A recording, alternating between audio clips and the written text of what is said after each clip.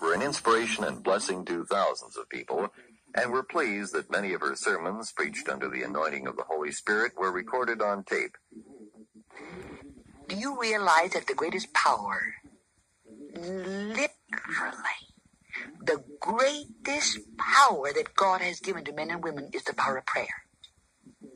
There's no greater power that God has given to you than the power of prayer.